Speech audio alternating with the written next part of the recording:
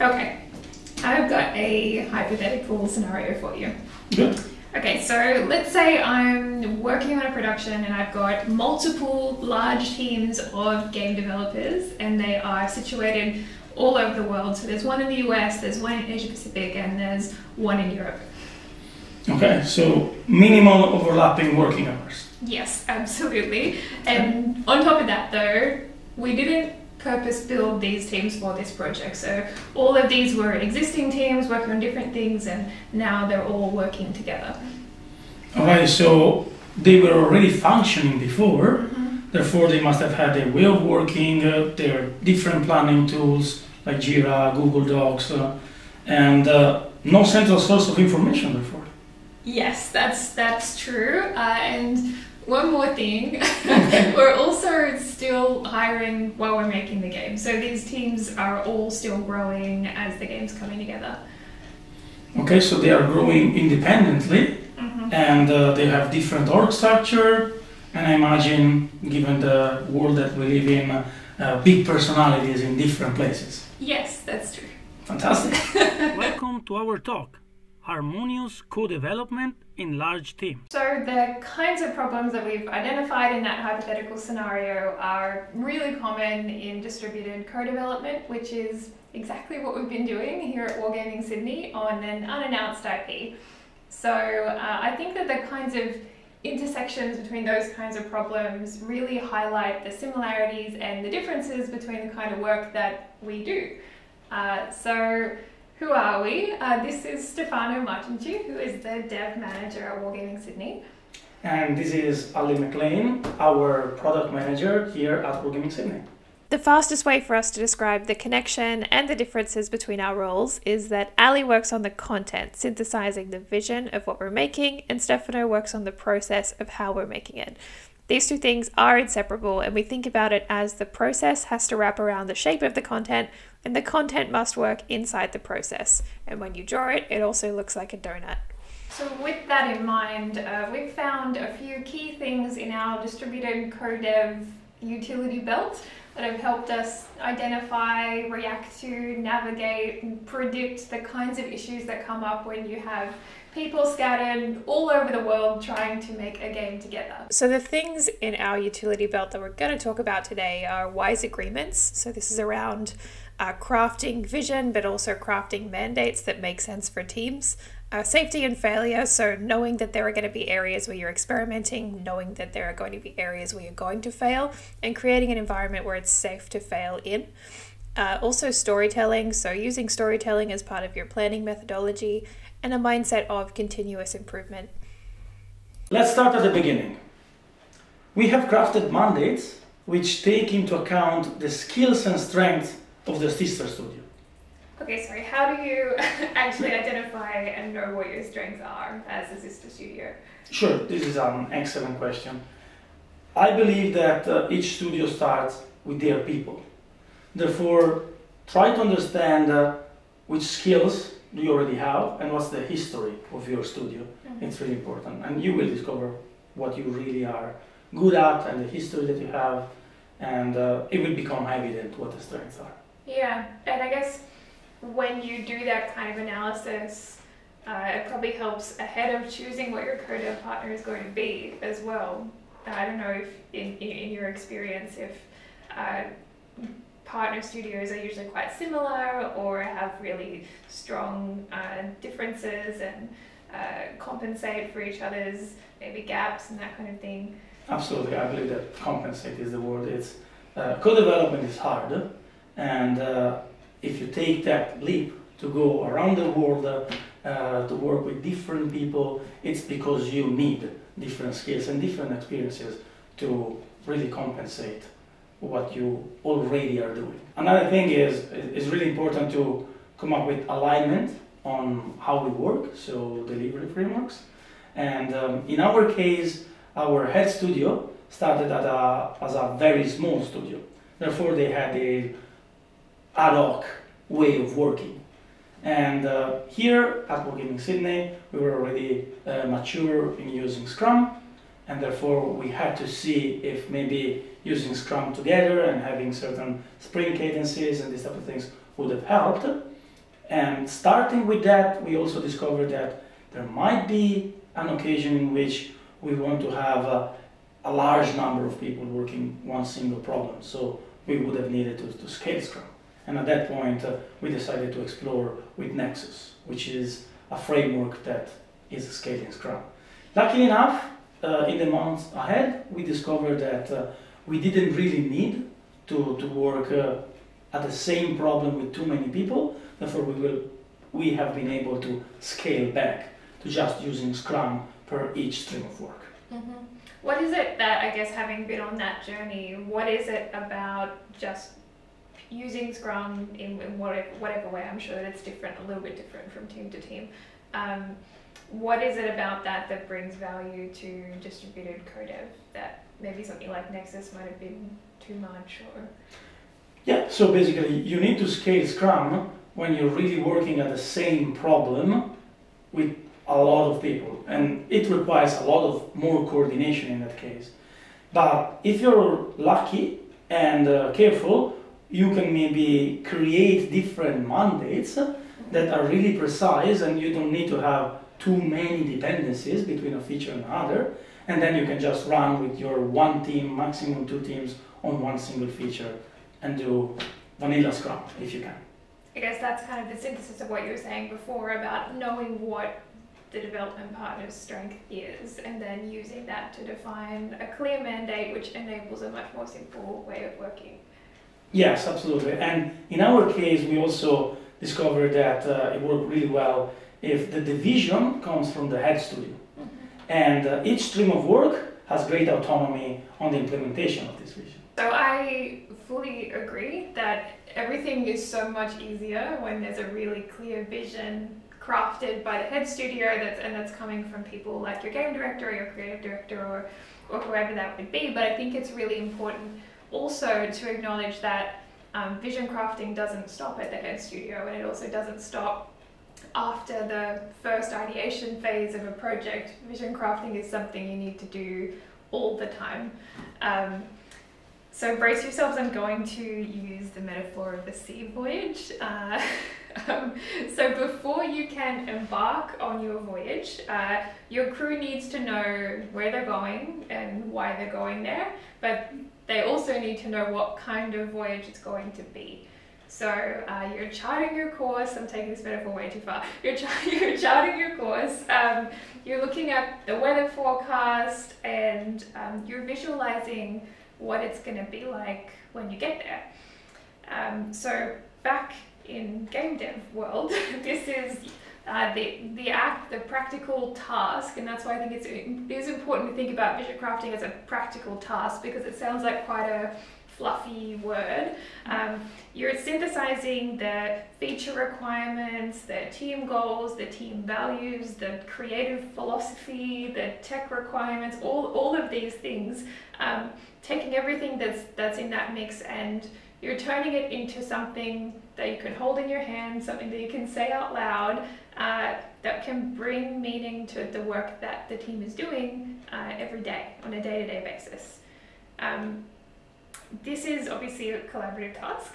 Yeah, I want to say it seems a lot of work. Yeah, this isn't something that I think producers need to do by themselves. I think if they are doing it by themselves, then you have a problem.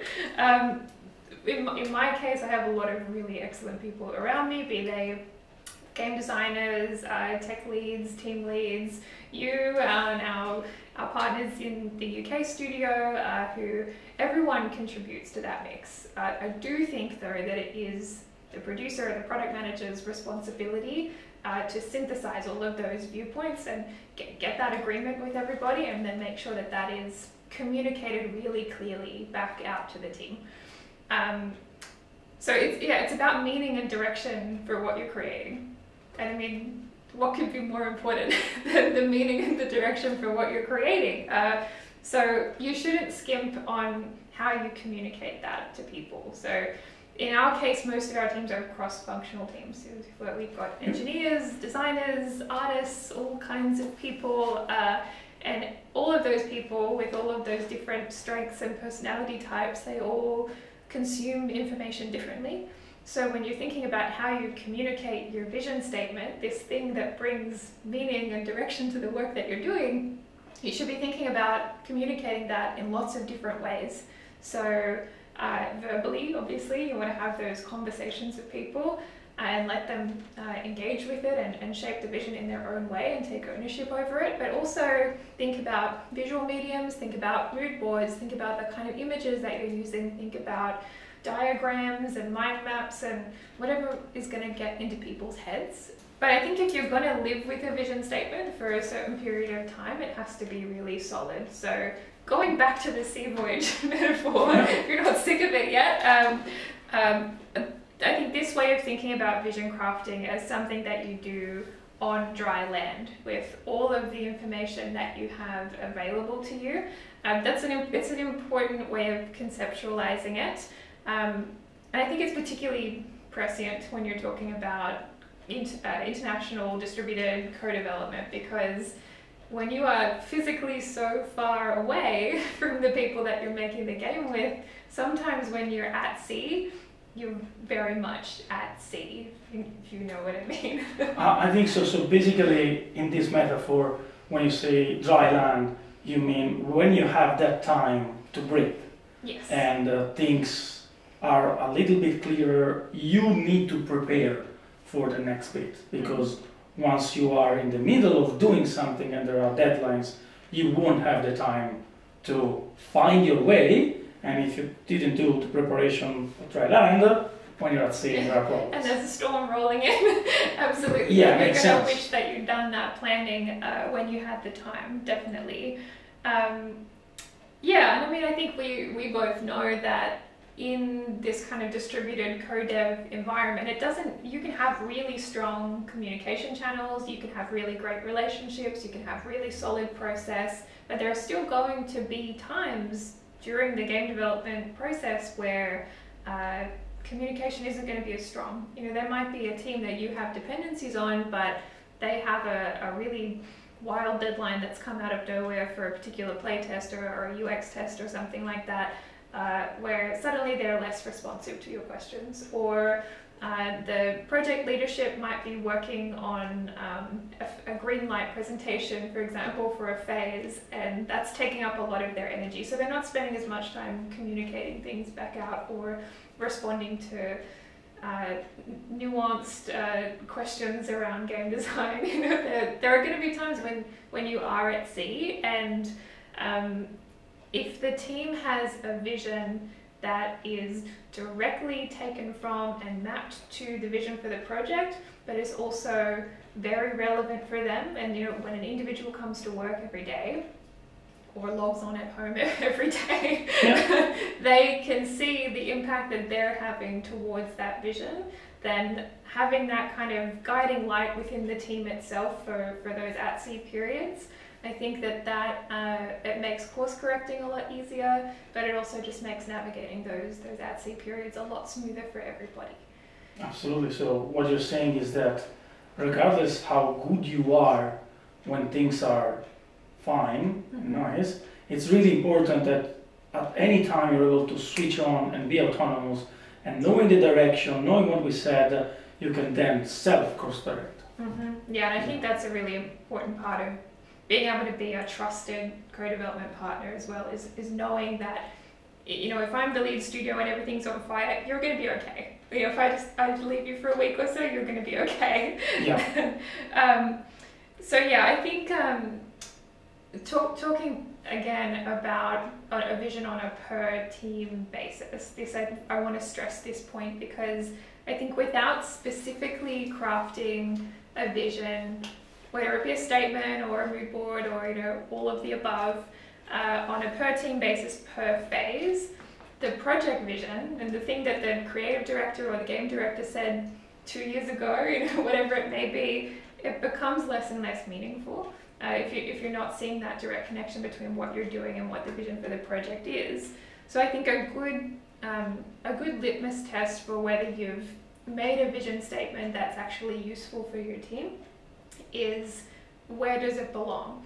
So if your vision statement can't be placed in your scope document if it can't be placed on your tech spec, if it can't be placed on your game design document, then it's very unlikely that it's going to be coming up on a sprint-to-sprint basis, which is certainly where it should be coming up when you're planning your sprints and your sprint goals.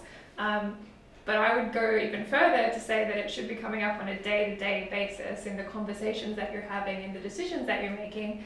And I think if it isn't coming up, then it isn't working. So having a vision statement that can be repeated and be catchy and like maybe even have like an unusual word in it so that people can latch onto it, I think it's really helpful on a per phase basis, but it's also a trap.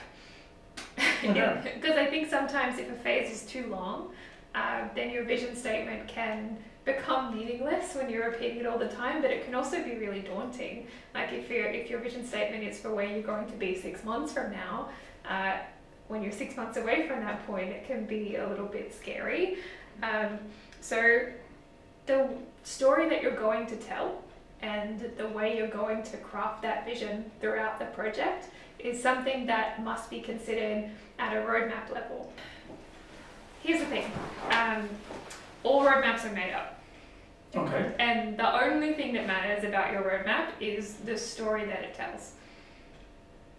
You're okay with that statement? Yeah, okay, absolutely. Cool. So I think I'm maybe 85% okay with that statement. Okay. So a roadmap should be thought about, I think, as a storytelling tool. This is the way that they are the most powerful for a team and for a project overall. So for a roadmap to be effective in that way, you can start thinking about each item that's in your roadmap as kind of a story beat.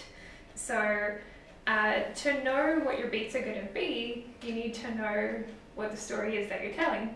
So this is where we can take cues from narrative design and story structure and go as far as that to think about the way that you're designing the roadmap and what story the roadmap is telling to the people who have to use it. Does that make sense? It does. So basically this ties into the fact that also a roadmap is quite high level, and therefore you want to make it engaging by itself. Absolutely, yeah. I feel like at the first glance of a roadmap, it should give you an indication of the journey that the team are on. So some roadmap stories are going to be the hero's journey. So the journey from the known into the depths of the unknown and back to the known again. So for example, a pre-production roadmap that starts with a new piece of technology that has to be pulled apart and de-risked and adapted to emerging gameplay systems and then put back together at the end so that production can start. That's kind of a hero's journey.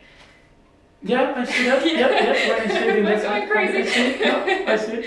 So another roadmap might be more like a 3-act structure. So your first act is that inciting event or idea. So this could be like a prototyping phase or like an innovation phase. And then Act 2 is overcoming an increasing number of obstacles, which sounds like most roadmaps.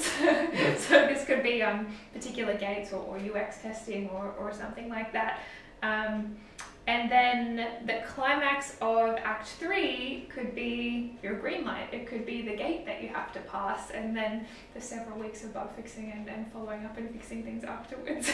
So when you're saying these things it seems to me that these roadmaps are built around the people that are making the product and not necessarily only the product. Yeah, I think so. I think for a roadmap to be effective, it has to bring people along on the journey. Okay.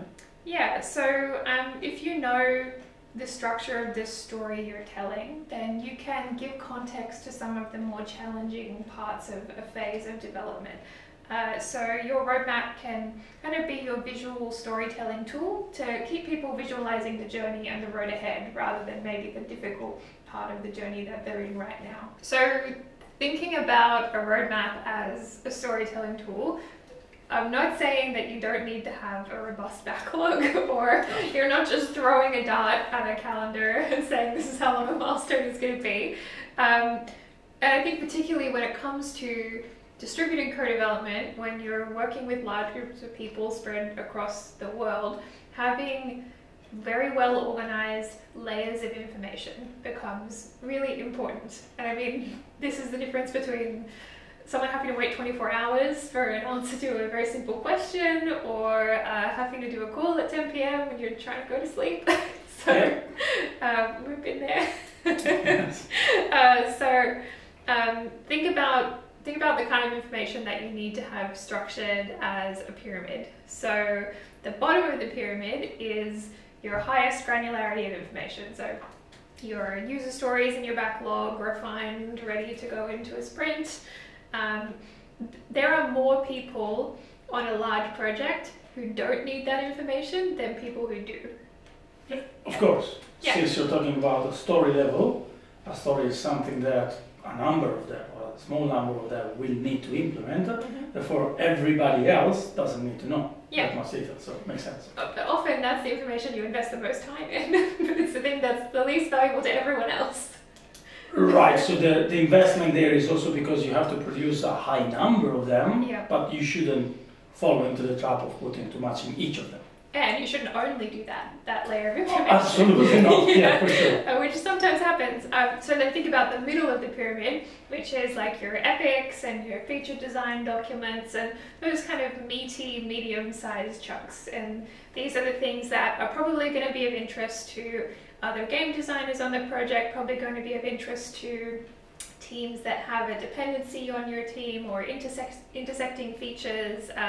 This is the middle of the pyramid, and that's probably where you would want to spend an almost equivalent amount of time, I would say, than to your stories. Oh, absolutely. I believe it even more because it doesn't matter how great you are in terms of team and producer, you'll never find a way to have zero dependencies. Yeah. So it's really, really important that that layer is the one that is also understandable, easy to find, to then connect. And I see this really in the pyramid. In the pyramid, when I enter that level, I might want to see a type of granularity and other people another type. And as you mentioned, there might be people that are in between a feature team that they will need both granularities. And not having that bit that put in common and connect the dots would be a big problem. Yeah, and obviously the top of your pyramid that gives context to everything else is what we've already talked about. So the roadmap, the overarching story, the vision statement, these are the things that, no matter where you slice it all the way down, it's still a pyramid. And I love you reinforcing this pyramid concept because everything has to be coherent. So absolutely, your narrative, I should be seeing bits of it even in the stories. There needs to be a sense of order and interconnectedness between all of those things. Yeah, otherwise not a pyramid. It doesn't make sense, the whole thing falls over. Also, accessing the pyramid. So each of these pieces and granularity of information, it needs to be easily accessible. It needs to be in a place where someone always knows where to find it. This is again the difference between those late night phone calls or someone having to wait 24 hours to get an answer to their question.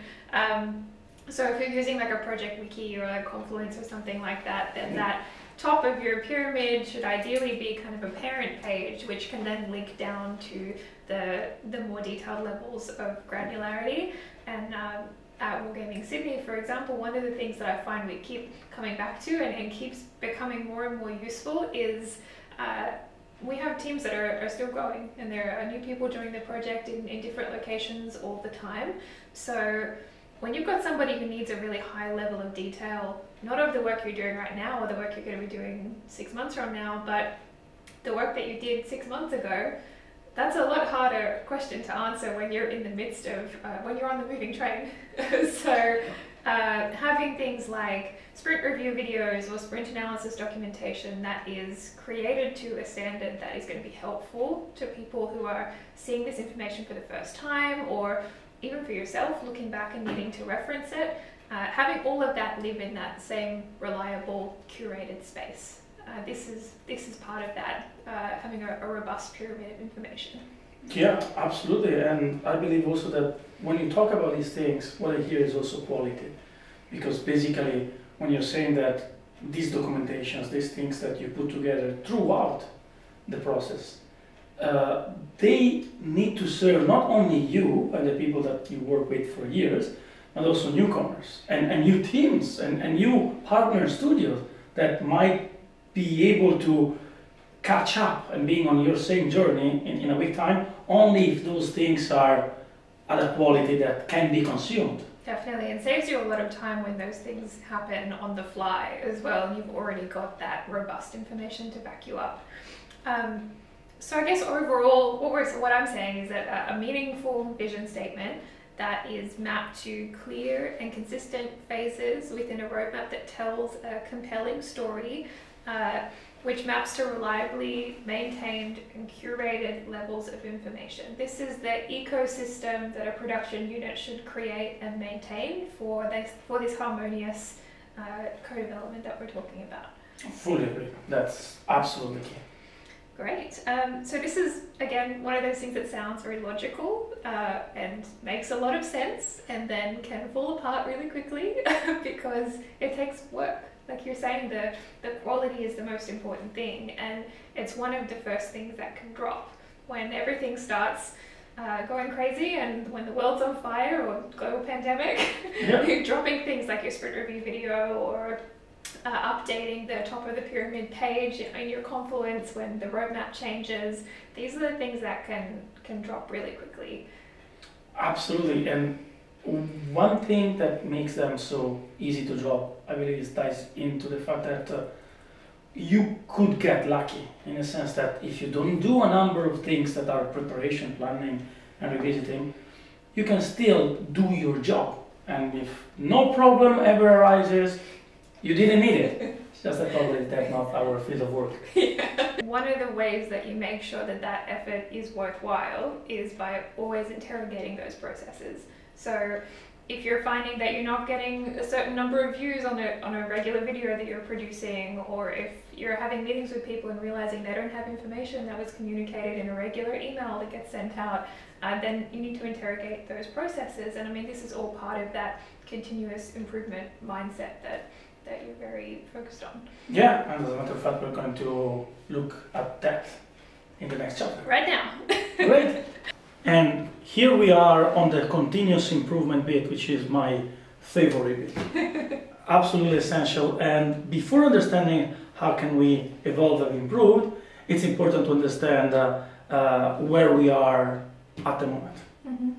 So on one side, we understood that people need to have a long-lasting relationship with their direct manager. And we decided that has to be of the same discipline, so that you can enhance the trust and how this line manager can guide people to grow. Okay, but how does that work with, I guess, for people who have cross-functional teams? How does that operate if their team lead is not their manager? So absolutely, what we came up with is there is the entity team that requires to have somebody that is a dev dedicating effort to maintaining the entity team a whole. Mm-hmm. And that's, in our case, is not a line manager of anyone. And then you have every single individual that has a line manager that might be in another feature team or just slightly above the feature teams to maintain that relationship. Because the other bit that we need to clarify is that the business requires slightly different thing. The business requires to have a cross-functional team that are able to develop A to Z a feature. And typically you don't have number of team equivalent to the number of features that you need. Mm-hmm. You need to find a way to match the two entities, people side and the business side. Okay. So in this case, it's really important to understand when you need to do something, then always try to understand, can I add this new feature or this new thing that you need to do on some existing team? And that's always the way to go. Mm-hmm. Often there is the problem that like, no, the team that is maybe finishing something doesn't have the right skills to transition to do something else. And at that point we look at the whole and we reorganize ourselves, but we keep the line management lines unchanged, and we Right. just changed the team composition. So it's allowing the kind of flexibility. Like we all know that in any kind of game production, things change all the time. Yeah. So allowing that kind of flexibility while still giving people the stability of having a consistent relationship with their line manager so that they can also continue to grow and improve, right? We want to invest in people's growth in the long term. Yeah, spot on. And the last bit about this is exactly about the planning ahead. Because yes, we need to be flexible and things keep changing, but they don't need to change at a pace that you're not able to scout ahead. Mm-hmm. So if you do a careful planning, you can reap off the benefit of long-lasting teams. Mm-hmm. If you just try to react, there is where everything falls apart. Now that we understood how we operate, and I should actually create a disclaimer here, it doesn't mean that the other studios work like we work.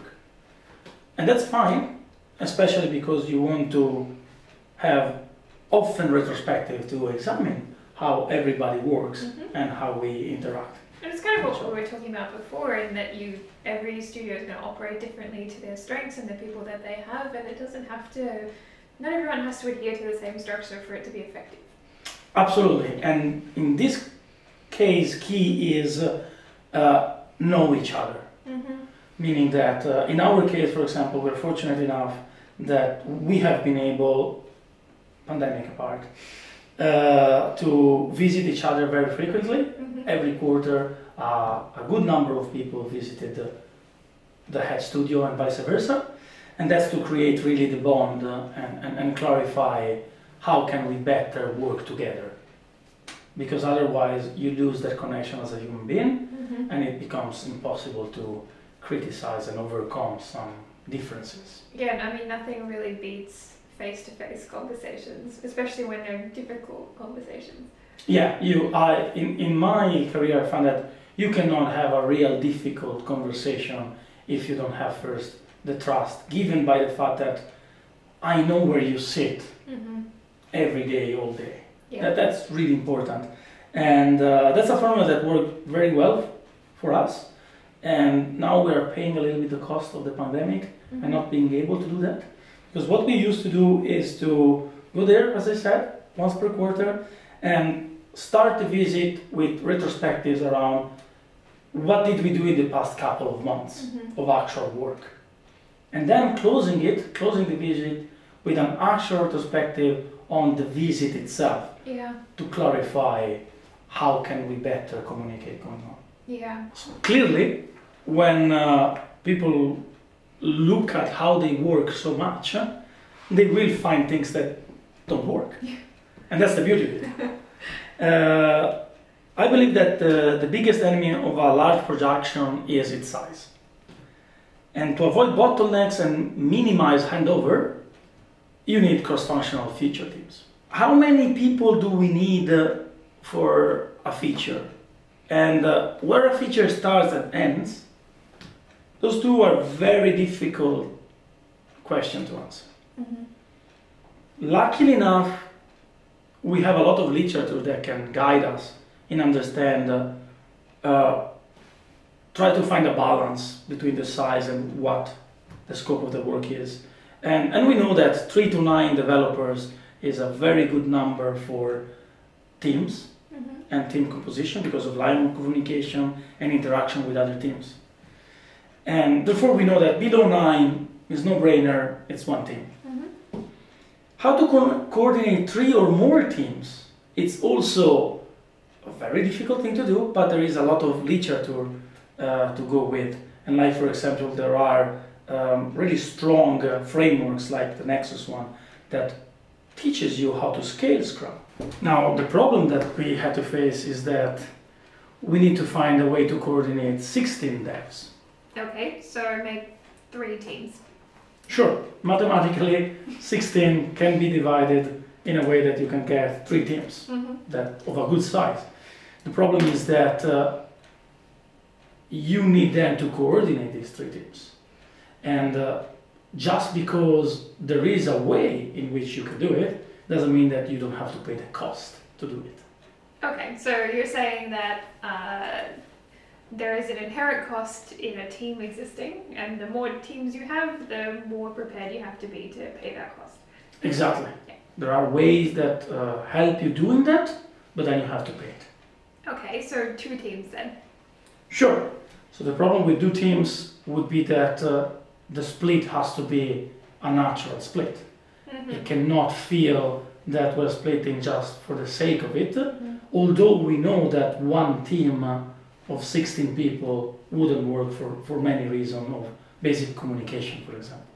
Yeah, so like for stand-ups or retros suddenly taking way too long, or people feel like they can't contribute because of the size of the meeting, you lose intimacy, that kind of thing. Exactly, and that's what you don't want to get to, because the problem is that you have teams because you want to have these different inputs. Mm-hmm. And if you lose that because your team is too big, then what's the point? And the 2-team bit, we are not quite sure how to divide it in a way that it makes sense and everybody has the information that they need. Yeah, I mean, it kind of relates back to what we were talking about earlier when it comes to vision. So if you're going to commit to crafting a per team vision statement for every piece of work, then that means the work has to meaningfully split between those 2 groups of people. Otherwise, your vision statement is meaningless, and if your vision statement is meaningless, as established earlier, then you have no meaning or direction to your work. So Exactly, and that unfortunately at the moment is a problem that we're facing, and there is no ad hoc or easy way to solve it. Mm-hmm. So, like team size and navigating the cost of a team and having a clear vision split between team mandates and all that kind of good stuff, I found that we're often in these spaces where we're navigating things we haven't done before, or problem spaces that are evolving and changing all the time.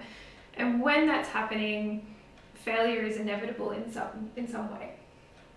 Yeah. Yeah, so if you accept failure and the idea of failure as an inevitability and just part of your narrative structure that we were talking about before, the next step is, how do you optimize around the inevitability of failure?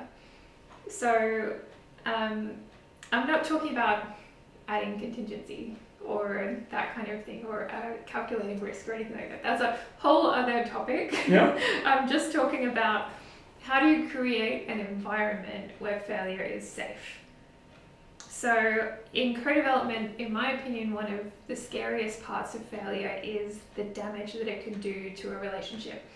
Because your relationships are already so hard to build when you're not in the same physical space, and when there's all kinds of dynamics that you're trying to navigate in a co-development situation. And so anything that risks burning glue or damaging relationships is a lot more hard felt when it happens. Whether that be like missing a deadline or misunderstanding expectations or something just not working. The chasm between people can really quickly broaden, and if someone falls into that chasm, you're going to spend a lot of time trying to get them back out. So what you're saying is that being perfect is the answer. Well, yes, sure. But then we also said that mistakes are inevitable. So what can we do? Totally. So I think that you have to build a safety net over that chasm, so that people can bounce back faster, and so that you can keep their production moving when failure does happen. And that safety net is built out of trust. So, as you said, trust is something you can get by just being perfect and delivering. But trust is also something you can strategically target and think about and plan and invest in. And there are lots of ways that you can do that, and a lot of them will be tailored to the kind of stakeholders you have and the kind of working relationships you have. But a good overall way of thinking about it is to use the trust equation. This is a nice simple way to break things down into identifiable chunks. So the trust equation calculates trustworthiness as a combination of credibility, reliability, and intimacy over self-orientation.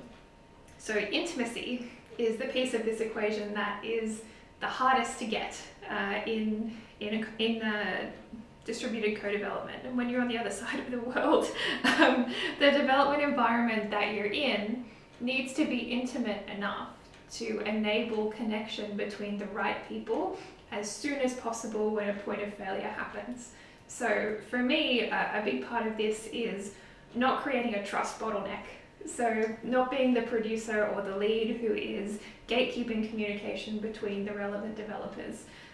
This means that the people with the most context are speaking about issues faster as they occur, so that failure is identified sooner and solutions can be identified sooner too.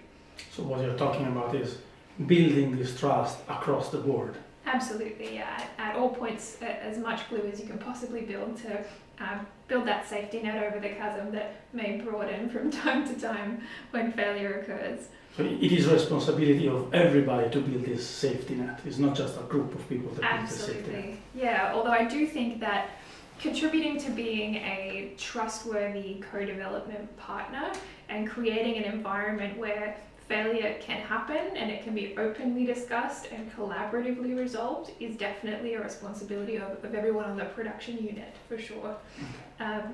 I think if you have nothing else that we've talked about, if you don't have that pyramid of information, if you don't have a beautiful, clear and precise narrative that you're telling, if you have nothing else but you have trust, then you can do it. You can do co-dev. Yeah, I agree with that. It really speaks about the human nature of the people that are doing these things, and everything should start with trust. Yes. Well, this is the end of this talk for us. Thank you very much for having listened to myself and Ali. Yeah, thank you. And if you do have any questions about anything that we've talked about, we're really passionate about these topics. We could have spoken for a lot longer. So yeah, feel free to reach out, ask us questions. We could talk about this for days. So thanks GCAP for having us. Bye. Thank you. Bye.